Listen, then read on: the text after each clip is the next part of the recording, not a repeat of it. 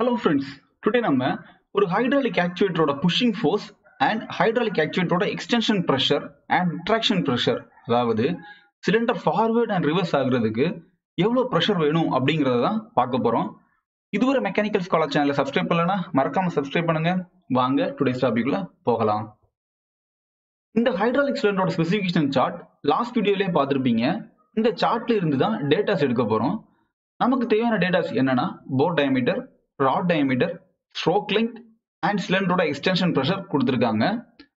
Stroke length எப்படி identify பண்றது அப்படிங்கறத லாஸ்ட் வீடியோல சொல்லியிருப்பேன். அது ஒரு வாட்டி பாத்தீங்கன்னா உங்களுக்கு ஸ்ட்ரோக் லெங்த் ஐடென்டிஃபை பண்றதுல ஒரு ஐடியா கிடைக்கும்.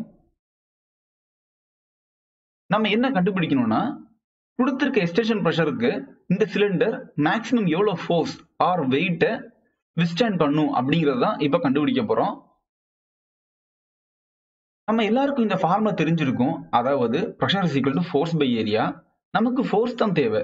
அப்போ ஃபார்முலாவை கொஞ்சம் ஆல்டரேட் பண்ணணும். force is equal to pressure into area. pressure நமக்கு தெரியும். அதாவது சிலிண்டர் எக்ஸ்டென்ஷன் ஆகுறதுக்கு எவ்வளவு pressure வேணும் அப்படிங்கறத ஸ்பெசிஃபிகேஷன் சார்ட்லயே கொடுத்திருக்காங்க. சோ இப்போ நம்ம ஏரியா கண்டுபிடிக்கணும். ஏரியா கண்டுபிடிக்கிறதுக்கு நமக்கு பிஸ்டன் டயாமீட்டர் தேவை. பிகாஸ் பிஸ்டன்ல தான் ஆயில் இம்பாக்ட கிரியேட் பண்ணும். அப்படி ஆயிலோட இம்பாக்ட் பிஸ்டன்ல ஆகும்போது தான் பிஸ்டன் மூவ் ஆகும். சோ நம்ம பிஸ்டனோட ஏரியாவை கண்டுபிடிக்கணும். பட் இப்போ போரோட டயாமீட்டர் தான் கொடுத்திருக்காங்க. போர் மீன்ஸ் சிலிண்டரோட ஐடி. நமக்கு தெரியும் சிலிண்டரோட ஐடி தான் பிஸ்டனோட ஓடி. So bore diameter is equal to piston diameter. Area of a circle formula is equal to a equal to pi r square. So formula படி நம்ம ரேடியஸ் கண்டுபிடிக்கணும். டயாமீட்டர் divided by 2 போட்டா நம்ம radius identify பண்ணலாம். And radius is 38.1 mm and மீட்டருக்கு convert பண்ணா 0.0381 மீட்டர்னு வரும். இப்போ ஏரியா ஃபார்முலாவை சப்ஸ்டிட்யூட் பண்ணோம் அப்படின்னா area of piston is equal to 4.56 × 10⁻³ metre ஸ்கொயர்னு ஆன்சர் வரும். And pressure equal to 2500 psi கொடுத்திருக்காங்க. இது பாஸ்கல் அதாவது நியூட்டன் பர் மீட்டர் ஸ்கொயர்ல கன்வெர்ட் பண்ணா ஆன்சர் 172.414 × 10⁵ நியூட்டன் பர் மீட்டர் ஸ்கொயர்னு வரும். போத் பிரஷர் அண்ட் ஏரியாவை ஃபோர்ஸ் ஃபார்முலால சப்ஸ்டிட்யூட் பண்ணா ஆன்சர் 78620.69 நியூட்டன் வரும். அதை கிலோ நியூட்டனுக்கு கன்வெர்ட் பண்ணா force equal to 78.62 × 10⁻³ kilo Newton answer வரும். அப்போ இந்த சிலிண்டர் 78.62 × 10⁻³ கிலோ நியூட்டன் ஃபோர்ஸை விஸ்டாண்ட் பண்ணும். இப்போ உங்களுக்கு ஃபோர்ஸ்ல இருக்கும்போது ஒரு கன்ஃபியூஷன் இருக்கும். சோ இத கிலோகிராம் அதாவது மாஸ்க்கு கன்வெர்ட் பண்ணா 8014.3 கிலோகிராம்.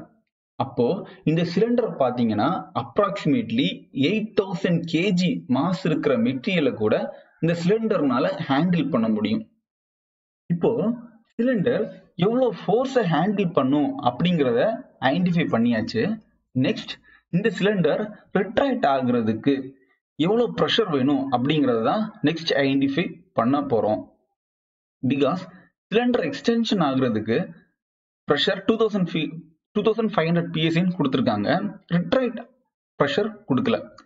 அதை ஐடென்டிஃபை பண்றதுக்கு ஃபர்தர் கால்குலேஷன்ஸ் பண்ணணும். அது என்னன்னு பார்க்கலாம். இனிஷியலா ஒரு சிலிண்டர் டிரா பண்ணிக்கிறேன். Cylinder outer body and piston rod. இந்த எண்ட கேப் அண்ட் சைடு சொல்லிக்கலாம். Gap and side and this side rod and side. இப்ப பாத்தீங்கன்னா பிரஷர் பிஸ்டனோட இந்த டோட்டல் ஏரியாவிலுமே ஆக்ட் ஆகும். அதாவது கேப் அண்ட் சைட்ல பிஸ்டனோட இந்த டோட்டல் ஏரியாவிலுமே ப்ரெஷர் அப்ளை ஆகும். பட் ராட் அண்ட் சைட் பாத்தீங்க அப்படின்னா ப்ரெஷர் அப்ளை ஆகிற இடம் ரொம்ப கம்மி. ஏன் அப்படின்னா half ஆஃப் தி பிளேசஸை இந்த ராடே கவர் பண்ணிக்குது.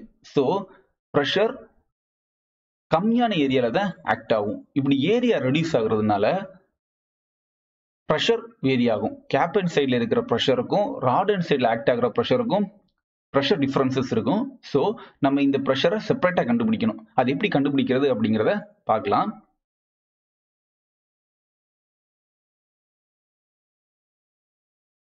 கிராஸ் செக்ஷனல் ஏரியாவோட இமேஜ் கொடுத்துருக்கேன். இந்த இமேஜ் பார்த்தீங்க அப்படின்னா இதுதான் cross sectional area, piston and piston ராடோட cross sectional area. இதுல நம்ம பிஸ்டனோட ஏரியால இருந்து பிஸ்டனோட ஏரியாவை மைனஸ் பண்ணா நமக்கு தேவையான ராட் அண்ட் சைடு ஏரியா கிடைக்கும். பிஸ்டன் ராட் டயமீட்டர் 31.5 mm அதை கொடுத்துருக்காங்க. அண்ட் அந்த டயமீட்டர் ரேடியஸுக்கு கன்வெர்ட் பண்ணா 15.75 mm. So area of a piston rod equal to 7.843 into 10 power minus 4 meter square.